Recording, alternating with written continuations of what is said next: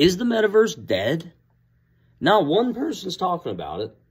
You have NFTs sliding into the absolute bottom when you have the rest of the market going up. Now, NFTs and the metaverse did have like a delayed reaction last cycle, so maybe they will come back. It is possible. Well, you have to understand that space is less than 5% of the total industry. It is so small.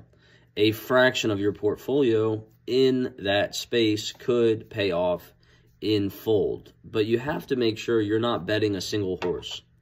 It's better to buy the racetrack than to just put it all on black, as an example, all on number 4, you know?